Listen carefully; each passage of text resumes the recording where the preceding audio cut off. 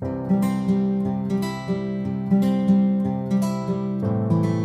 Everyone, तपाईहरुलाई फेरि पनि स्वागत छ मेरो च्यानलमा। हामी चाहिँ आज क्लास 11 को युनिट 2 मा रहेको vector and स्केलर्सबाट triangle of vector Edison भन्ने डेरिभेसन पढ्न गइरहेका छौं। यो चाहिँ एक्जाम पोइन्ट अफ भ्यूले एकदम इम्पोर्टेन्ट छ। यो चाहिँ फ्रिक्वेन्टली सोधिराखेको हुन्छ। अनि प्लस हामीले अब यो च्याप्टर चाहिँ दुईटा पार्टमा, एउटामा चाहिँ ट्रायंगल अफ भेक्टर एडिसन पढ्छौं भने अर्कोमा चाहिँ प्यारालेलोग्राम ल अफ भेक्टर एडिसन पढ्नेछौं। ल सुरु गरौँ है त। कति बुकहरुमा चाहिँ फिगरहरु पनि कम्प्लेक्स बनाइदिएर है बुझ्नलाई गाह्रो भइरहेको हुन्छ क्या। तर म चाहिँ सिम्पल पारामा बुझाइन्छु है, त्यसले भन्न खोजेको के हो भनेर। सपोज हामीसँग सेम अर्डरको दुईटा भेक्टर छ अरे।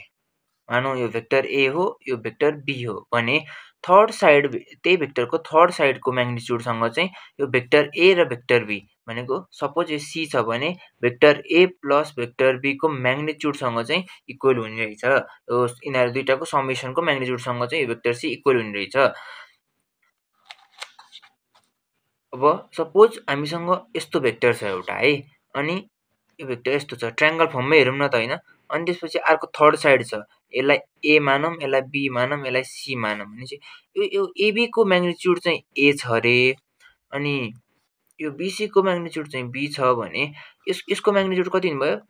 सी भनेको ए भेक्टर प्लस बी भेक्टर हुने भयो। तर यो जुन थर्ड साइड छ नि त्यो चाहिँ अपोजिट डाइरेक्सनमा हुने भयो क्या। अपोजिट डाइरेक्सन भनेको यतै हुने भयो। जस्तै रेगुलर पोलिगनमा त के हुन्छ भन्दाखेरि हाम्रो रेगुलर पोलिगनमा हुने भनेको त यो सबै डाइरेक्सन सेम हुन्छ नि त, सेम हुन्छ अनि साइक्लिक हुने हो यो। तर यसमा चाहिँ के हुन्छ भन्दाखेरि यो साइड आउँछ अनि फेरि यतातिर आइदिन्छ क्या। यो अपोजिट साइड भइन्छ क्या। यो र यो साइड भन्दा यसको चाहिँ डाइरेक्सन अपोजिट भइदिन्छ। ल अब चाहिँ ट्रायंगल अफ भेक्टर एडिसनलाई डिराइभ गरौँ है त। हामीसँग एउटा यस्तो भेक्टर छ अरे, अनि यो भेक्टर छ अरे, अनि अर्को एउटा थर्ड साइड भेक्टर छ अरे।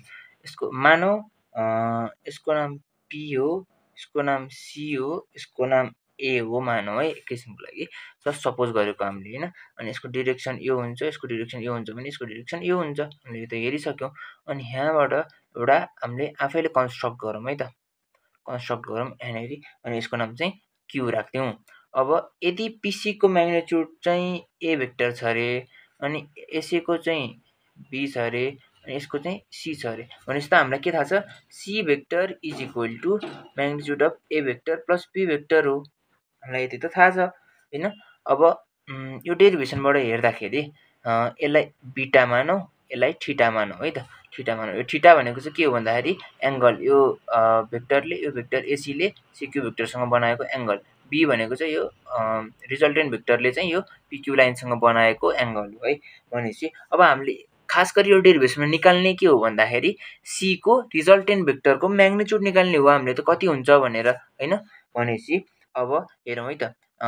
इन ट्रायंगल एक्यूसी मा sin थीटा भनेको कति हुन्छ त? sin थीटा भनेको p/h हो, हामीलाई थाहा छ हैन। p/h हो।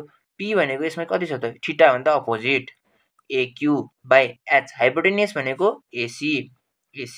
अब sin theta is equal to aq त हामीसँग छैन, तर ac त हामीसँग छ नि, b भेक्टर। भनेपछि aq/b।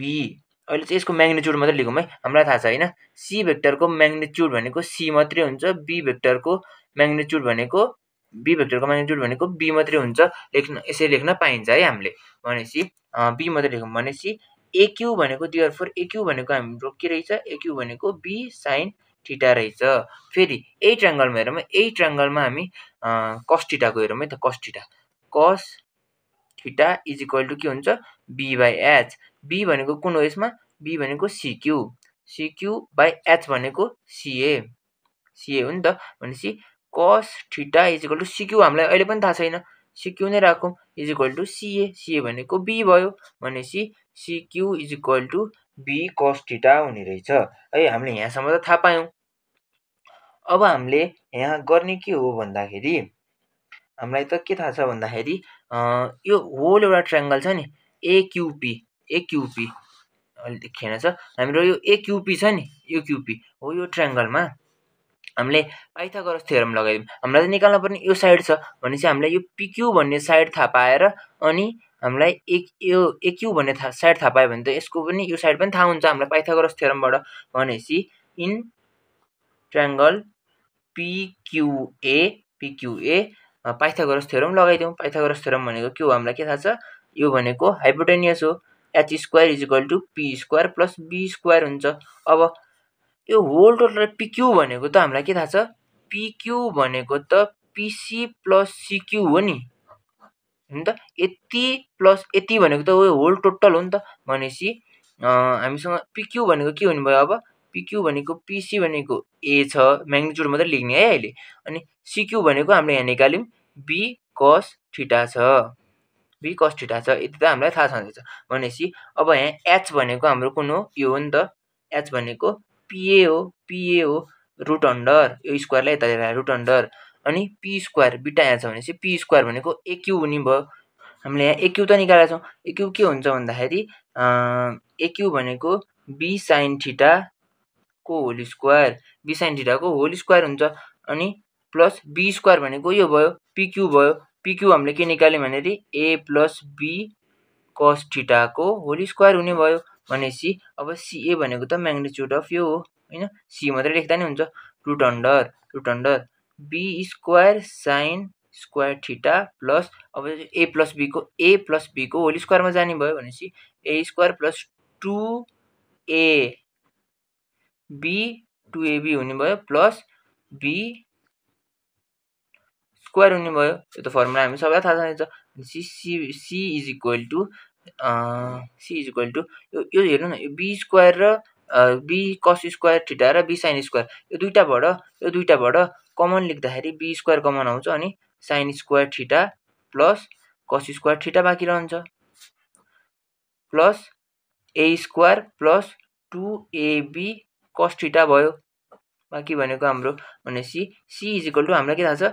b स्क्वायर अनि sin square theta plus cos square theta भने त 1 हो नि त, 1 त लेख्नु परेन। Square plus 2ab cos theta भनेपछि c is equal to a square plus b square plus 2ab a square plus b square plus 2ab cos theta हुने भयो। अब हामीले a भनेको त हामीले यहाँ माथि फिगरमा के गरेका छौँ? a भनेको त हामीले यो pc यतिको चाहिँ म्याग्निट्युड लिएको होइन। अनि त्यसपछि हामीलाई अर्को के आयो? b स्क्वायर भनेको त हामीले यतिको लेखेका थियौँ प्लस 2ab cos थीटा। भनेपछि यो साइडको रिजल्टेन्टको म्याग्निट्युड हामीलाई चाहियो भने त हामीले यतिबाट मात्रै पनि निकाल्न मिल्दो रहेछ नि त। हो त्यही नै सिकाउन खोजेको हो यसमा। अब हामीलाई सपोज यो रिजल्टेन्टले चाहिँ यो होरिजेन्टलसँग अथवा यो pq भेक्टरसँग चाहिँ कतिको चाहिँ एङ्गल बनाउँछ, हो त्यो एङ्गल नै बीटा हो। यसको क्याल्कुलेसन गर्दाखेरि चाहिँ हामीले के गर्ने भन्दाखेरि हामीले अब यसमा tan थीटा लगाइदिने। tan थीटा कसरी लगाउने भन्दाखेरि माथि चाहिँ फिगर हल्का रफ भयो, त्यही भएर मैले मुनि फिगर बनाएँ। अब हामीले यहाँ बीटा छ, बीटा tan बीटा लेखौँ है त। यो tan beta is equal to हामीलाई के थाहा छ? p बाई b भन्ने थाहा छ। अनि यसमा बीटा भनेपछि परपेन्डिकुलर यो भयो b sin थीटा बाई यो b sin थीटा र a plus b sin theta चाहिँ हामीले माथि नै क्याल्कुलेट गरिसकेका छौँ है। b sin थीटा अनि यो b बेस भनेको यो हुने भयो, यो भनेको a plus b sin theta. अब so therefore beta is equal to यो tan यता आउने भयो भनेपछि tan inverse b sin theta अपनमा a plus b sin theta यति हुने भयो। सो आजको लागि यति नै थियो। अब तपाईँहरूलाई कुन च्याप्टरमा चाहिँ अलिकति कन्फ्युजन छ, कुन चाहिँ गाह्रो लाग्छ त्यो कमेन्ट गर्नु होला। म त्यसैमा भिडियो ल्याउने चाहिँ कोसिस गर्नेछु। र प्लिज यो मन पर्यो भने लाइक, सेयर, सब्सक्राइब गरिदिनु होला। Thank you very much.